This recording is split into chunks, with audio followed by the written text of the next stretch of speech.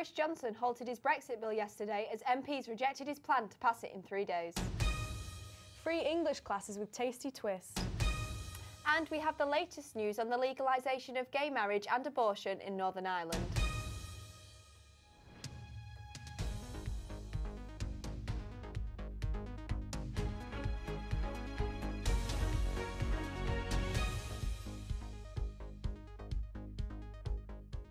Good afternoon and welcome to Quays News. I'm Ellie Double.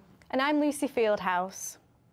Our top story this week is all to do with that word that's been thrown about for the past 3 years, Brexit. Boris Johnson halted his Brexit bill yesterday as MPs rejected his plan to pass it in 3 days. Our political correspondent, Oliver Youd, is here now. Well, yes, thank you, Ellie. Thrown about is correct. The UK voted to leave the EU in 2016, but as of yet, it hasn't quite decided on what exactly that means. You may remember that Theresa May's premiership ended in tears after she couldn't get Parliament to agree to a deal, or to anything at all for that matter. But Boris Johnson last night got further than many thought possible. The withdrawal agreement bill passed the first reading vote in the House of Commons last night, but bear in mind this is not a specific endorsement. More like saying, OK, let's talk about this and see what happens. I get what you're saying, but it hasn't all been smooth sailing for Boris Johnson, has it? Well, no, not at all. The government had planned to debate, vote on and pass the bill by this Friday, which would have only allowed 3 days to scrutinise the bill in its entirety. For context, the Salmon Act of 1986 made it illegal to handle a salmon in suspicious circumstances, and that took 2 months to pass. So, with Parliament refusing to abide by Boris Johnson's timetable, the Prime Minister decided to simply pull the plug on the bill for now. So there will be no vote on the bill this week. And we are now left to wait and see whether the EU will grant the UK an extension to the Brexit deadline.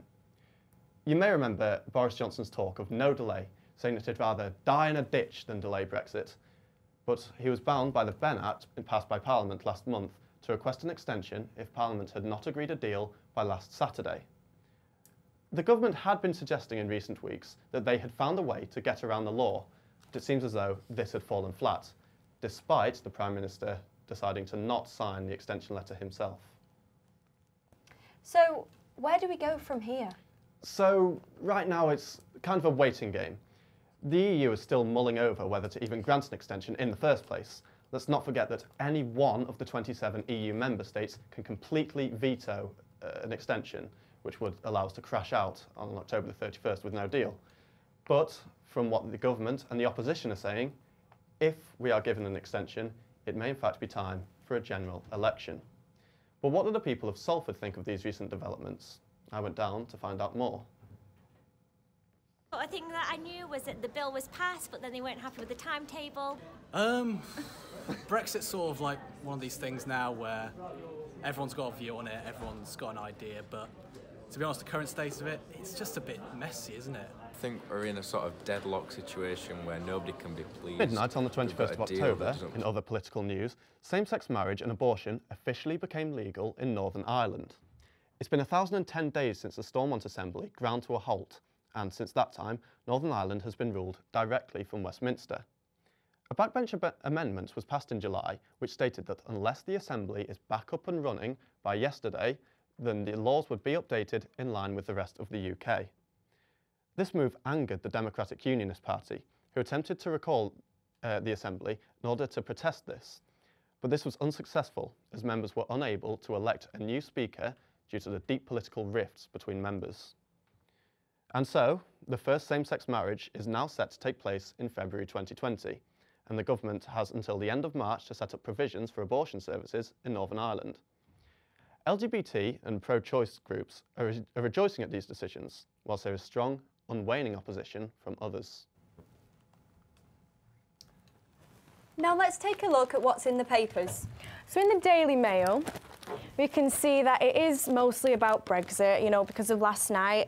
Trust this lot to turn triumph into disaster. And we also have a bit about Harry and Meghan's aide palace is stoking hysteria. Yeah, The Guardian again is very Brexit central, with Parliament put brakes on Johnson's race for Brexit. So, as well as the Metro, It's still focusing on Brexit again. Boris puts Brexit bill on hold, and we also have a little bit about Meghan dressed in purple.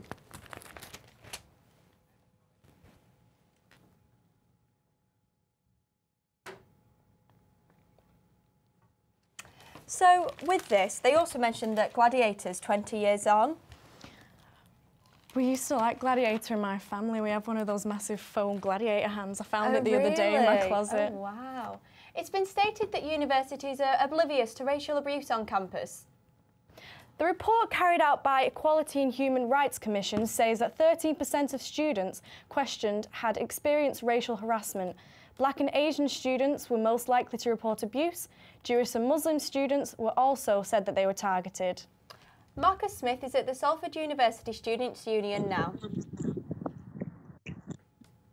Well, racial harassment is a common occurrence for many students in England, Scotland and Wales.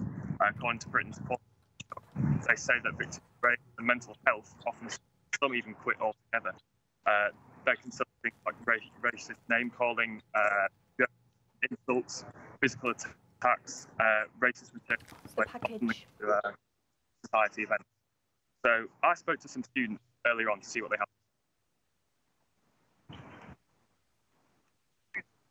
Today, English is one of the most commonly spoken languages in the world. In Salford, it's seen as a huge barrier, as around 30,000 residents were born outside of the UK. One food organisation has recognised this and now offers free English classes for all ethnicities. Laura Burns has more. No matter where you are from, food is something that is loved by the nation. In Salford, it is being used as a way to bring different ethnic communities together. So yeah, we started Heart and Parcel for a need to address the communication and English skills needed for people, different communities in the area, because the English language classes that we have currently from the government, that are funded by the government, are not particularly inclusive. The government's rules to qualify for funding means a large percentage of men and women are limited to the opportunity of free English classes. So they kind of have certain restrictions that they allow on their classes. So you have to be of a certain visa, or you have to have, I don't know, be seeking a job. Which is why Heart and Parcel are giving residents of all ages and ethnicities in Salford the chance to learn English in a free and relaxed environment. My origin is Moroccan. Hannon has lived in Italy for the past 17 years. However, since moving to the UK, Heart and Parcel has inspired her to improve her English. But I didn't imagine the English would be like the first language in the world. If not, I will study it before. Because when I came in Manchester, as I said, was my first barrier is the language. Yeah. You know, sometimes you feel very confident and sometimes you feel very shy. One of their classes are held at Marlborough Primary School in Salford, where 70% of their pupils have English as their second language. Head teacher Judith Richins believes Salford needs more opportunities to bring ethnic communities together. I think if families, when they arrive, have got someone to connect to, and their children have got people to connect to, and they're happy and feel like, you know, they're kind of involved, then it might be easier to hang on to people. Organisation Heart and Parcel are deciding to cook little parcels to help teach ethnic men and women how to speak English in a fun and interactive way. Communication with people, it is doing how are you, how do you do, it is for me very empty. Edward Gleichel from the Czech Republic much prefers using cooking as a way of interactively learning English. If you feel any subject like kitchen, maybe like repair, electrician, which one, it is for me very pleasant because it is concrete, speaking about concrete things. Because this project, in my experience, this project gave me more help and more motivation and inspiration in the same time. A community wanting to conquer language barriers and bring ethnic people together with a tasty twist. Laura Burns, Salford Now. We now speak to Tom Parker, who's here with all things sport. Yes, thank you, Lucy. There's been plenty of action on and off the field for the Salford Red Devils this week. Star players Tui Lolohea and Jackson Hastings will face off against each other as they were chosen to play for Tonga and Great Britain respectively.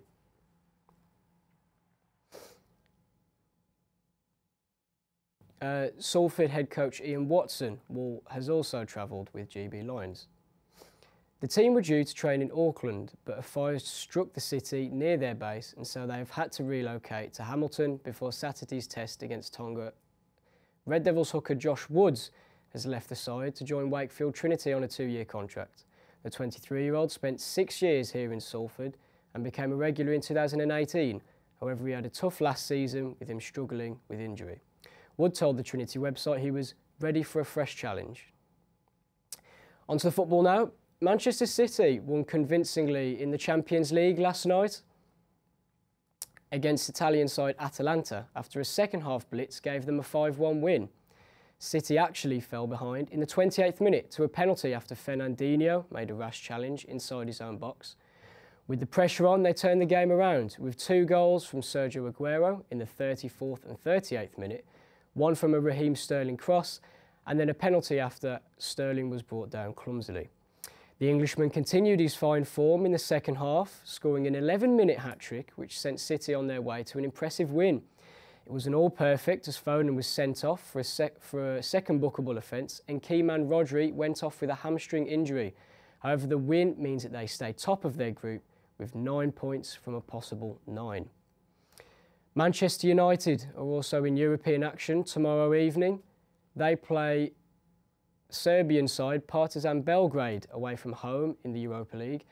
After their hard-fought draw against Liverpool, United will be hoping to kick on and gather some momentum after their worst start to a season for 33 years. So a result and performance is crucial for manager Ole Gunnar Solskjaer. Team news show that they still have to contend with 6 injury issues as 6 players are currently out, including star player Paul Pogba.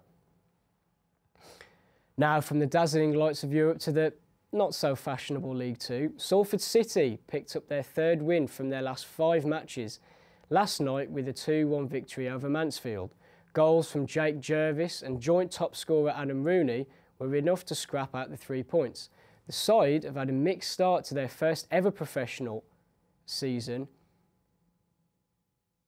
but this upturn in form means that they have now moved up to 15th in the table. Salford also found out their opponents for the first round of the prestigious FA Cup this week. They've been drawn at home to League One side Burton Albion. So, guys, will you be keeping an eye on the football this week? I'm not personally a massive football fan, but my sister is, so... Yeah, I probably won't be. But... And the weather's not too bad at the moment, but obviously that's not going to last very long. Here's Oliver to give you the bad news. Beautiful day here in Media City, but this will not last for long. Just as in Westminster, the clouds are brewing. And this will continue with wet and windy weather all through the weekend. For those going to the Manchester Whisky Festival, perhaps take an umbrella or a raincoat, anything to keep dry in these autumnal times. That's all from us this week on Quays News. Don't forget to follow us on Facebook and Instagram @QuaysTV. We'll be back for more news next week. Goodbye. Bye.